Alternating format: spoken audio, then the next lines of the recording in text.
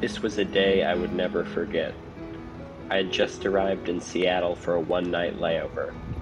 My family and I made our way out to the parking lot to wait for our rental car. All of a sudden we saw a pigeon. He was pretty scrawny, but showed a great deal of spirit. I called him Kevin. I empathized with Kevin in the sense that he was probably also very bored and very hungry. There was a bag of kettle corn in my suitcase, so I decided to make the little guy's day. My love for pigeons began at a young age, 4th grade to be exact. I saw in them a sort of independence, an inner strength that I needed in my life. Most of all, they seemed, like me, young at heart. But in London, I have found a very different picture. Here, pigeons aren't pals, they are pests.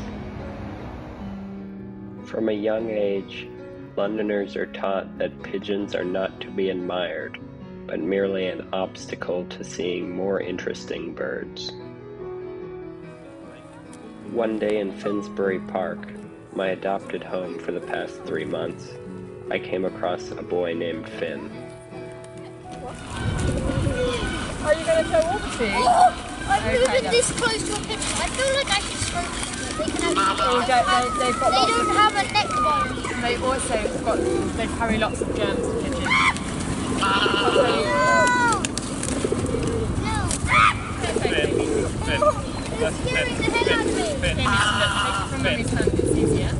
Sorry, they're just like... feeding the pigeon. I'm not feeding the pigeon, I'm feeding the other animal. Throw it into the water. Shoot! Try the other side. The other side. You want to try the other side? Yeah. I've understood, Abby. If we go the other side, the pigeons will follow us. Alright then. And it's always more scary when they all come in a flock. Shoot! Try the other side. Okay, let's go and try the other side. Let's try the other side round here. Look. Sorry? Oh! Oh! I'll probably finish it right now. I bet I might see it.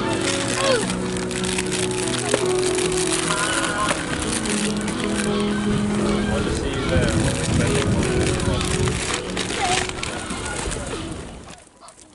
Finn and I were kindred spirits, each having our aspirations shattered by the reality of who pigeons are.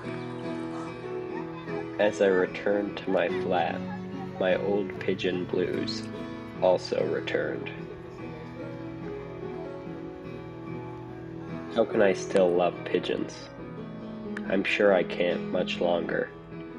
They are dirty, disease-ridden, and impolite to humans and their fellow pigeon kind. And yet, when I look out my window, there you are. Goodbye, old friend.